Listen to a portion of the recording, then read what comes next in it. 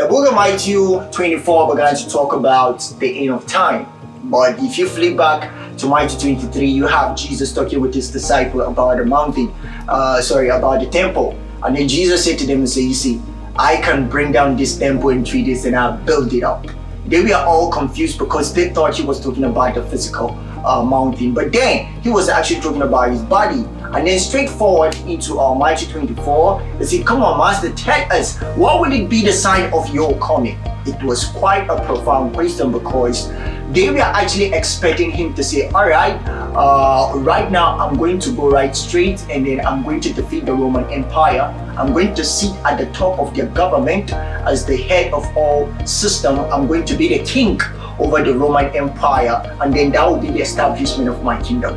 Or, you know, they all thought that, all right, we will have to fight a physical battle and they will have to go from one place to another. Probably Jesus should have or would have provided to them a perspective that would have actually told them, you know, we are ready for this. You get people like James and John, they have been arguing, man, I want to sit in the right hand side of Jesus. You know, they were just arguing and all of that because they thought that the physical manifestation of the kingdom of God is going to be Jesus physically sitting in his seat in Jerusalem. But of course, we are going to see that in his second coming. But for now, he spoke some certain things that were actually profound. And then in his word, he says, there will be rumors of war and there will be war. He began to talk about some of those things that are not actually, they were not expecting.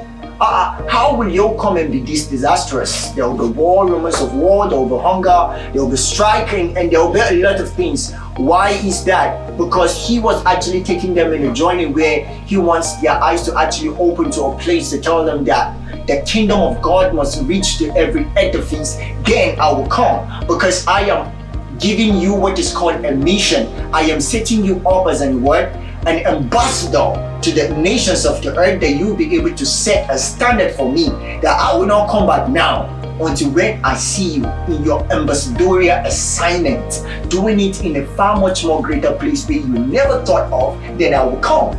So that the concept of Jesus talking to his disciples and saying, you know, I have to see the kingdom in all the earth. He says, until the message of the kingdom gets to the ends of the earth, then the end will come.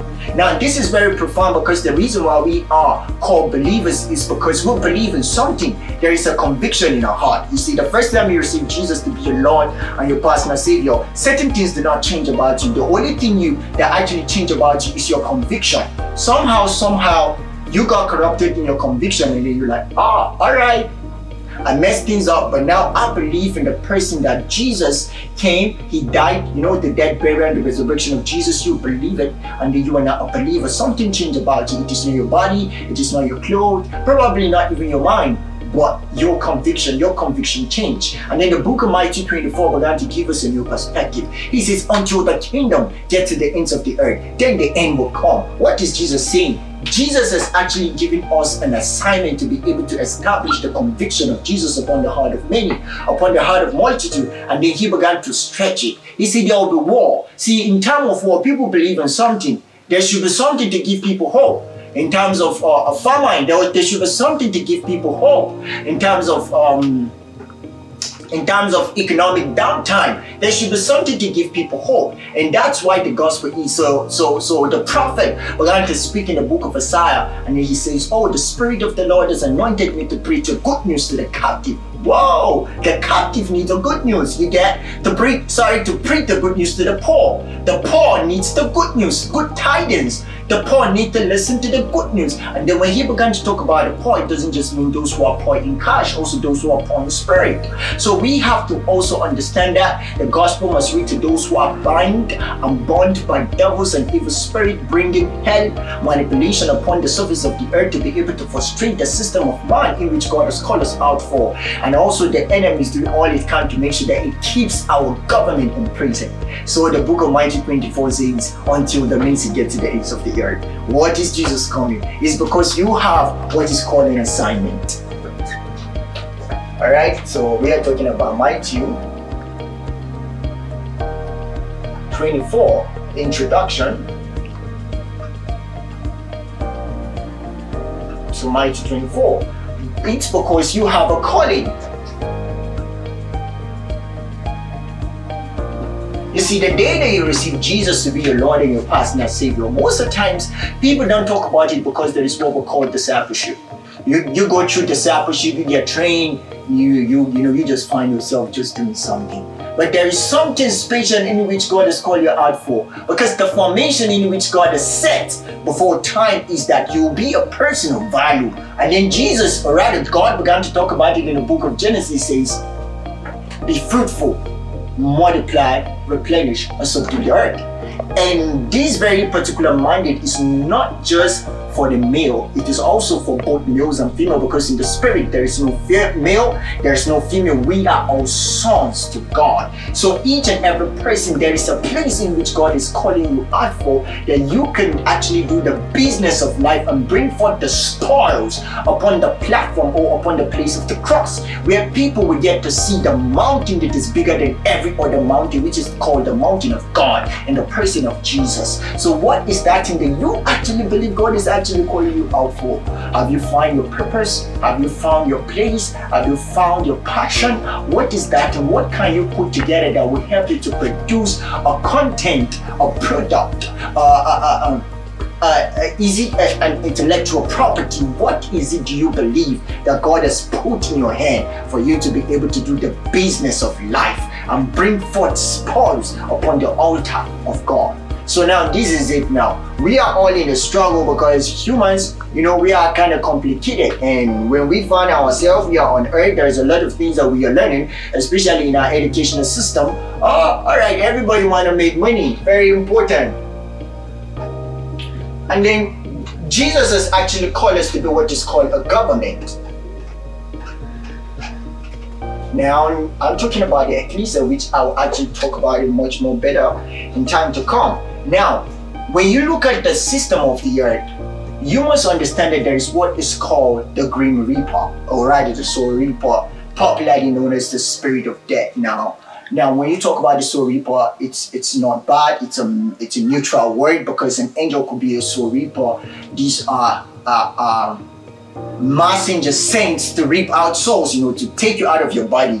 And then in that, Jesus began to say something. He said, the reason why they will not listen is because somehow, somewhere, their mind is dull. They don't respond to the gospel because it's not registered in their mind, and it's a sign that they respond to their flesh. Now, when they respond to their flesh, the product is dead. We saw Paul began to talk about it. He says, when you respond to the things of the flesh, that is what happens to you. You die. But you respond to the things of the spirit, what happens to you? You receive life. And it is in that same platform that Jesus is calling us for, because there is the system of the world is created that respond to what is called flesh.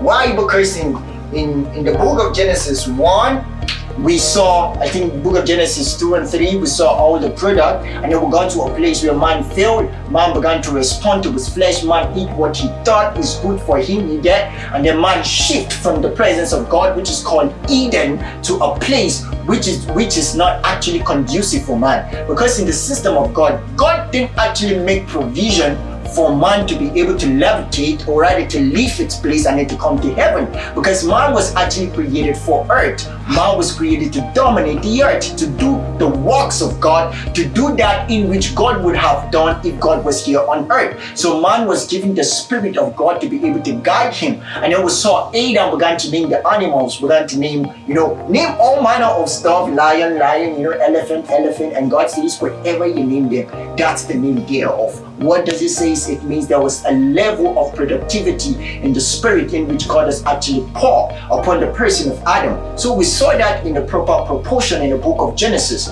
But now, coming back to the fall, we have to deal with what is called the flesh. And the flesh is not the body. You have to understand that when we talk about the flesh, we talk about the senses that come against the principle of God. So now the spirit of death actually walked through this very particular gate. Let me use flesh senses. Yeah, this is going to be good. All right, so the spirit of death actually walks through this particular gate in order to bring hell, in order to bring manipulation, in order to bring destruction upon the earth. Now, most of the time when we talk about this, the believer actually talk, all right, most of the result is in sin, but most of the result of our flesh comes in product. There comes in our creation. There comes in our creativity. There comes in our development. There comes in our world, particularly, right? I think let me just put that, and then that's it. Now, they come in this very particular shape. So now the product of the flesh is not just you working against the principle or the precept of God by just action and character, but also in your productivity. Because we saw it in the book of Genesis when God said, let us make man, that he will be able to govern the system of life upon the earth. Man now works in a direct, proportional or enticing that in which God has said. So when God actually said that, we saw it in a different form. So how can we now begin to deal with some of these things? Because what we are able to do as a church is that we are able to attack the problem of sin that has to do with that which is in our mind but not in our creativity. So we talk about it like, all right, you have to be a good person and character, you have to be humble, you have to have good integrity and all of that, gotta obey God in it. But we don't even talk about our product. And these are kind of things in which the enemy is actually using as a platform to bring hell upon the earth. So now the spirit of death or the grim reaper or whatever that may be works upon the system of our senses in order to bring forth hell upon our product, upon our creation, upon our creativity, upon our development, upon our system of the world. And so instead of us having what is called a good government, which is being led by the Spirit of God, we are having an anti-Jesus kind of government set upon the earth, set upon nations and countries, set upon companies, set upon businesses. We have them all around, set in spot. So instead of taking the glory back to God, we see man taking the glory. Why? Because of this very particular gate, this very particular door, which is called the door of senses. So we must be able to deal with some of these things, because what College of the Just is actually out here for is to address it, to put it back in order and to train and to release people that will go out and do that in which God has called them to do. So we must understand that, all right, the issue of sin is not just, or rather the issue of our senses and flesh not being submitted to the person of Jesus. It's actually a problem, not just in our character, not just in our thought or our integrity, but also in our product, also in our creation, in our creativity, in our development, and in our world. So we must come to a place where we will be able to put all of these things together. Then we must know the righteous standard of God and begin to put it in proper placement, because we know there is something that God is trying to produce. Remember the book of Matthew 24, it says, until the message of the kingdom gets to the ends of the earth, then Jesus, I will come. But I'm not going to come back if you guys are not ready. You get? So now we must understand where are the places that the message of the kingdom has not actually touched yet. Because if you want to talk about the verbal system of the message of the kingdom, I think 1/3 of the earth has been evangelized. I think 70%. You want to talk about Iraq, they know who Jesus is. You say Jesus, they just don't like him. You get? So somehow people have actually heard the message of the gospel. You give back to, like, Jesus is the most popular person on earth till today, from 2,000 years ago till today. But what are the things that are not responding to the person or the personality of Jesus and the system of his government? Our product, our creation, our creativity, our development, our world, our government, our military. These are things that God is working day in, day out to see that you come to the place of your assignment and understanding that, I am called as an ambassador in a place of government. I am called as an ambassador in a place of military, art and combat and sport and entertainment. Until we get to that place, then we must know the level of what we are actually called to do, to see that Jesus becomes all that it is, until the message of the kingdom gets to every edifice of the earth. How will you know that the message has gotten to the ends of the earth? Is when you see the light in every edifice. So what must we do right now? These are the edifices of the earth. We must go into them and preach the gospel.